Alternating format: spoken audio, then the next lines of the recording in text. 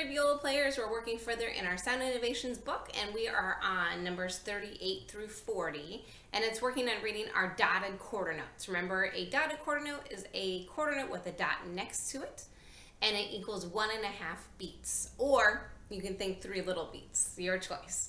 And in the music, they're working on doing dotted quarter note followed by an eighth note.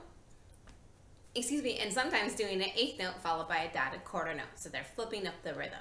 So let's try it. Let's do number 38 first, working on reading our dotted quarter notes. Here we go with the recording. Oh, maybe not. Let's try that again. Counting dotted quarter notes. 2, 3, 4.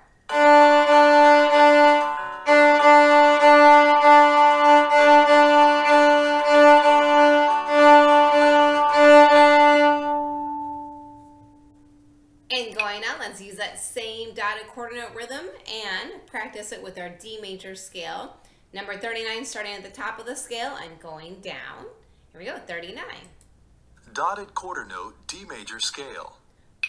2, 3, 4.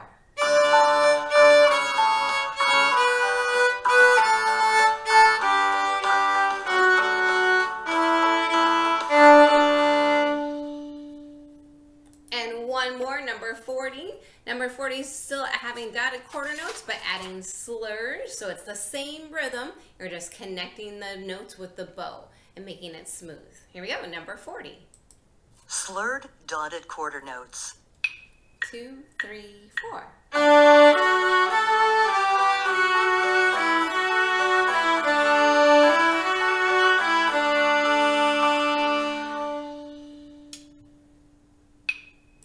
Again, it's just practicing reading our dotted quarter notes.